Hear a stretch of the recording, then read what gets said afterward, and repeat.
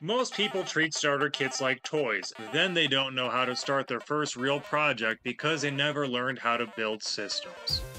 In this video, I'm going to show you the mindset shift that you need to turn a $20 starter kit into a real engineering experience.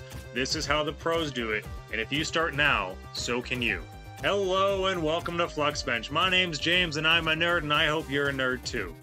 Okay, so here's the problem. You get your kit, you follow the tutorial, you plug in your light and wire it up exactly like they tell you to, you run the code that they give you and it blinks. Wonderful!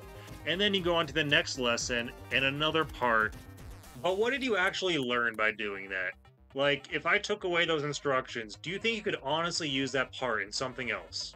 You're not learning electronics, you're following recipes, and that's copying, and it's fine to get started, but you're not going to get far past blinking lights doing that. What matters is connecting all these ideas together. Why does the LED actually work? What else could the LED respond to? What else could you swap in instead of using an LED? Here's how I look at it. Those lessons are giving you one tool at a time, where you have things like buttons and sensors, and those are just inputs. And then you have your microcontroller in the middle, and then you have LEDs and screens and stuff like that that are outputs. And what you need to do is chain the inputs to the outputs somehow. You need to build a system that links them all together. And that's where the real engineering is. If you begin thinking like this, then that $20 starter kit of yours, it's no longer a toy. It's a freaking laboratory to do whatever the heck you want with it. It's your R&D laboratory. You have all the tools, all the sensors, the buttons, whatever you need to make what you want, it should be in there. So now we get to the fun, cheesy part of it's not what you know, it's how you think about it. It's the real difference between a beginner and a builder, is that a beginner looks at a starter kit as a bunch of individual demos that are separate, and a builder looks at them as a bunch of individual tools that they're going to go and link together in a system, and they're just learning one at a time. And so you got to have that mindset shift of, it's not demos, it's systems. I want to show you the engineering ladder of mine. It's got 5 rungs on it, and in the beginning you start out with tutorials, and in the end you're able to build whatever the heck you want. This is the blinky stage, where you follow tutorials, you plug in sensors, you just get results. But it's not the destination. Think of this as just learning individual words of a vocabulary. The magic really begins once you start to integrate these separate things. Once you start to combine a button with an LED, or some sort of sensor with like a speaker, all of a sudden you're taking these individual tools and combining them into a system. It's like if you took these individual vocabulary words, started putting them together, and they're starting to make like a fluid sentence. Now you're really starting to speak like a real engineer. Music isn't just one note, it's an arrangement of many. And it's the same thing with electronics, and when you start to combine and integrate them, this is where that real electron jazz begins. I love modules. They're a great way to get started in electronics. You can just go and buy a kit of them for real cheap, and they just work. But the problem is, once you need a lot of them.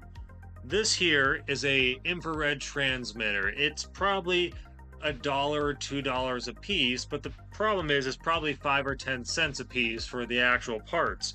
And then this thing here is a photoelectric light measuring module, but all these parts here are probably 1 penny a piece. They're just resistors, to be honest. And this bag of buttons, if you buy a button module, oh my goodness, well, you might need it, but it's just like a penny or 2 per button. So all these are great, but those $5 modules are probably just like 75 cents in parts. If you use enough of them, it's kind of like trying to water a tree with bottled water. You can definitely do it. It's just a really expensive way to go about doing it. Flip your board, read the chip, look up the part, own your circuit. So the real playground isn't in your 37-in-1 sensor kit or your modules, it's in the catalog. Check this out, a whole box or bag full of different microcontrollers. So you can take your ESP32, and I can basically swap out any size of memory I want. So I can get a $3 microcontroller or a $5 microcontroller, depending on how much money I want to put into it. I can add all sorts of sensors, I can customize it however I want, and that's what you get when you start working with the catalog compared to modules. Start browsing distributors like Mouser, DigiKey, LCSC, and you don't just search, you really try to discover. You sometimes find the part that just does exactly what you need, and other times you find a part so cool you end up changing your whole project around it. The real superpower is debugging, fixing, and just not panicking while you do it. Because by now, you don't expect things to work on the first try, and when something else breaks, you're used to it and you just start hunting it down because you're ready for it and you know where to look. At this point, you're not copying anymore. You're building, you're solving, and if you actually manage to get here, you're dangerous. Most people don't get past level 1. But the thing is, if you're feeling the itch to do something real, then this is your ladder. Climb it. I'm serious. By the time you get to the top, you will be dangerous because you're not going to need anyone else's help. Whatever the thing is that you want to do, you're going to know how to do it. You got to learn, integrate, replace, explore, and most of all, you got to persevere. If you don't know where to begin, then my previous video talks about how to actually get in electronics, what to buy, where, how much. Just get a starter kit, any of them will do.